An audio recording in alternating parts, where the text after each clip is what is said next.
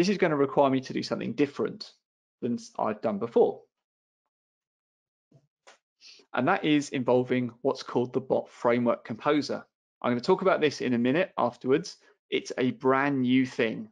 It's super, super new. It's still in preview. It came out at Ignite, and it wasn't massively talked about, but this is amazing. This lets you build bots without needing to write any code.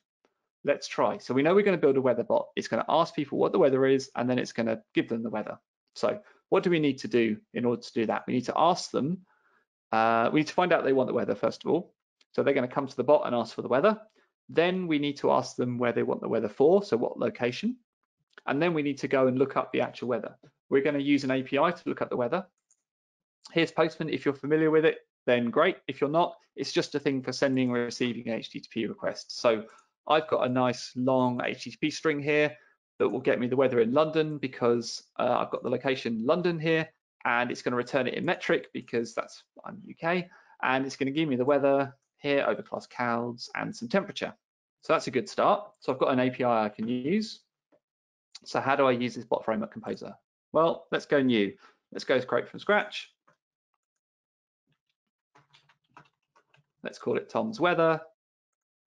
So this is absolutely a thing you can do today. I'll talk in a second about how you can get hold of this. So it's made a entry point here called greeting. So the first thing I'm going to do is I'm going to send a response back to the user and say, hi, I do weather. Type weather to get started. So I've given the user something they can do. Type weather to get started. Now, what does that mean, type weather to get started? Well, if I come back up here, this bot needs to understand what users are saying. There's a couple of different ways you can do this. Lewis is the language understanding intelligence service, that natural language processing I spoke about, fully supported here.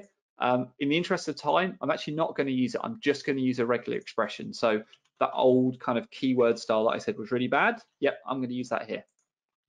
So what I'm saying is, if the user says weather, then we know they want the weather. And that's pretty boring, but it's good for now. Okay, so I've got my greeting where I'm telling my users to sort of type weather to get started. So what we need when they do type weather, we need a trigger based on that. So let's say new trigger. This type of trigger is recognizing a specific intent of type weather, which is the one I created. There are some other different things you can respond to, different activities and different dialogues. I'm going straight in with this intent of weather. So let's submit that one. So what happens then?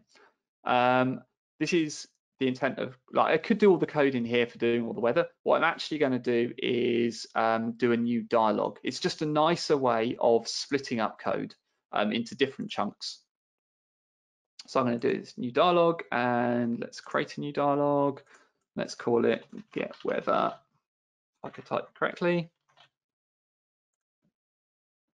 Let's do that. So that takes me to the nice new begin dialogue of get weather. Right, so what do I need to do now? I need to ask the user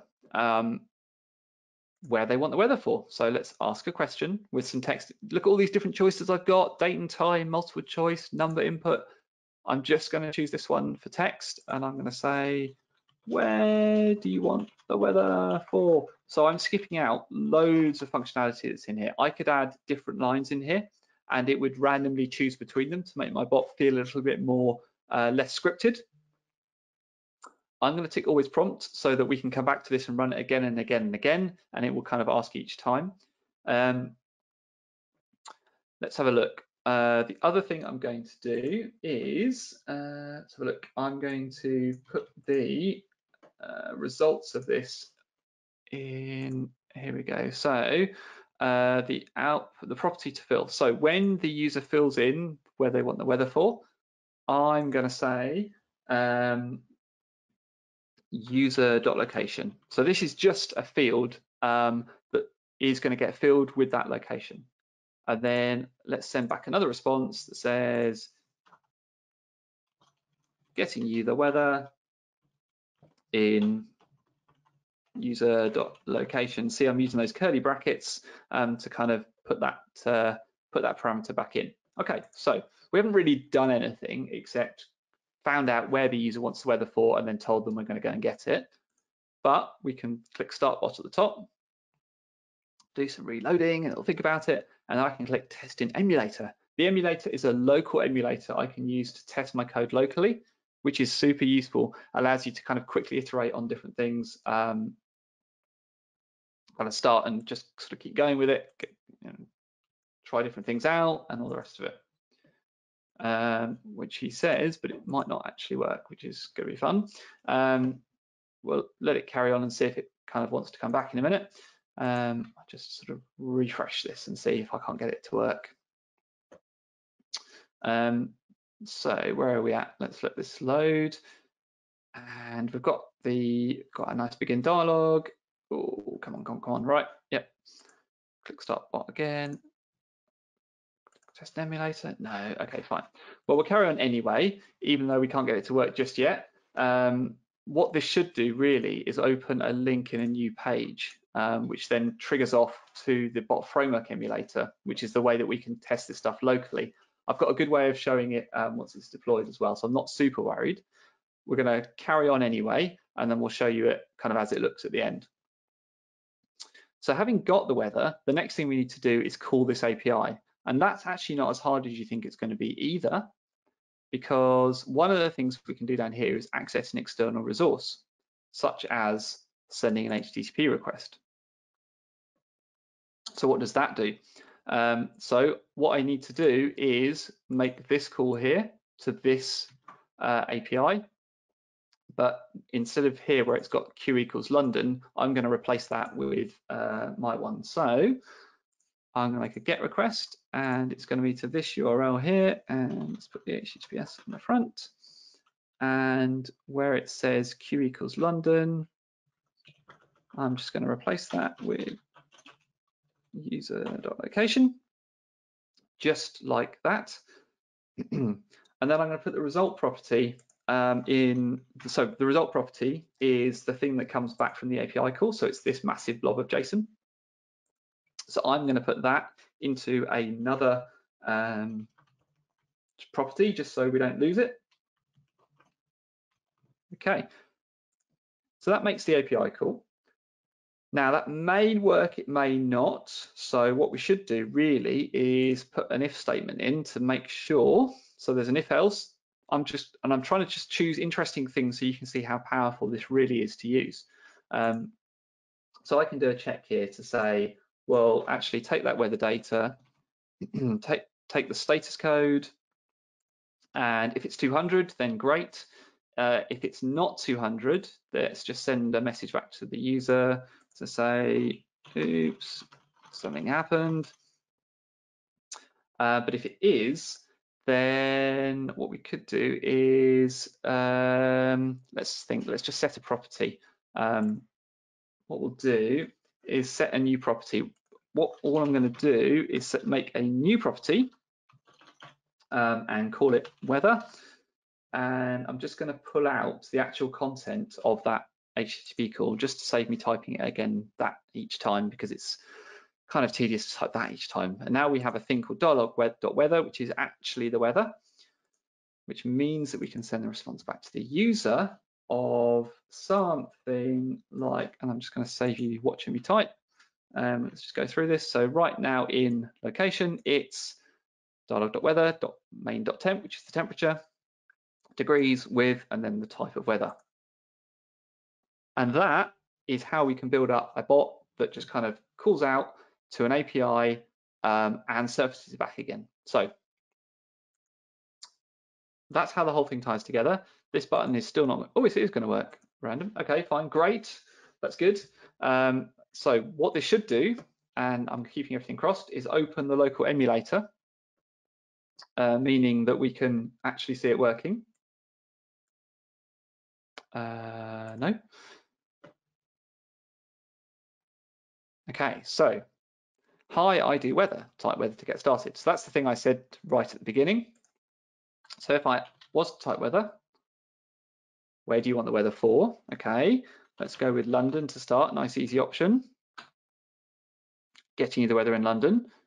Right now in London, it's 9.28 degrees with overcast clouds. Right, So you might think that's a bit made up. So let's make some changes so you don't think I'm just kind of pulling the wool completely over your eyes. So let's change this to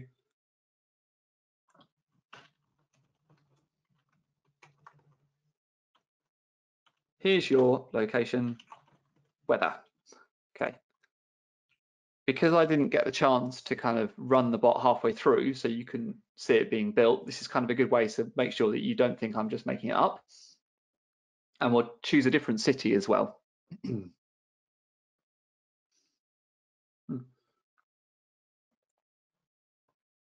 So wait for the emulator to come back again. Right, I do weather, like weather to get started. Let's do weather. Let's do New York. Here's your New York weather. Right now in New York, it's 0.5 degrees with clear skies. So in actually a little under 20 minutes, I would say that's probably more like 10 minutes, we've created a weather bot and we didn't have to write any code. So this is amazing. How do we go from this to running in Microsoft Teams? Okay, so this is in preview. This whole thing is in preview, so this is going to get better, but let me just show you it now. Publishing.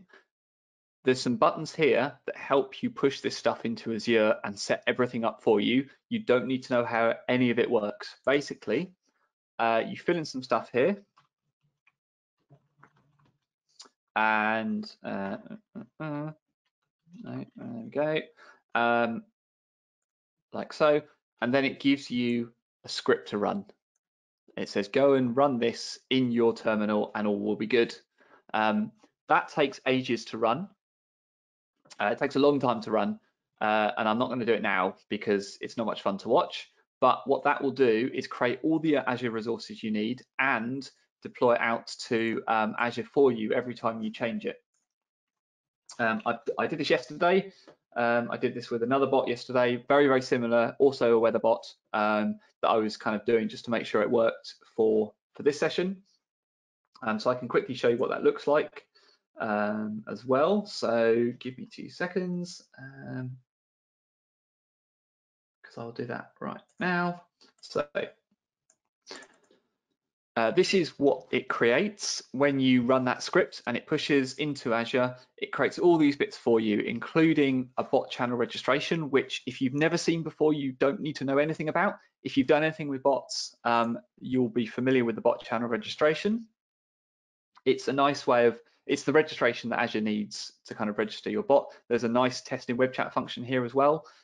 Very similar to the local one, except you're running the actual code and you're doing it straight in the published code on Azure. So you can see actually it's a very similar bot. It's the one I wrote yesterday with a slight bug in it that it always remembers. It only asks you once and doesn't prompt you again. So it's only ever kind of stuck with getting the weather in New York at the moment until I fix it.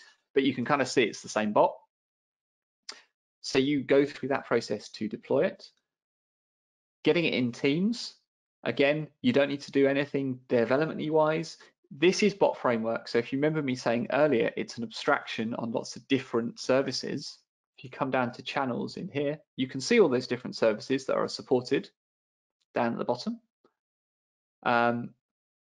And one of them is Microsoft Teams, which is running. I haven't tried this yet, so this may or may not work, but in theory, you ought to be able to go straight to Microsoft Teams and use this same bot and talk to this bot for getting the weather. So we'll see. I should have tried this first because oh no, maybe yes. Let's do Manchester. Perfect. So now it's running in Teams. So that same bot that we wrote using the UI without actually writing any code, we've pushed through almost the same bot. If you can type the thing I did last night and waited for it to deploy, you can see it's the same thing. We pushed into Azure. From there, we've made it available in Teams. We haven't needed to write a single line of code to make that happen.